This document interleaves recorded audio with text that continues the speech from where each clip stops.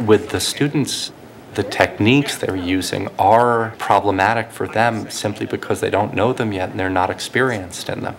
In a way, you can think of it as being like a young violinist who has difficulty with his technique, can't express his art appropriately, but the master who has absolutely no problem with technique can beautifully express his art because that's all that he has to concentrate on.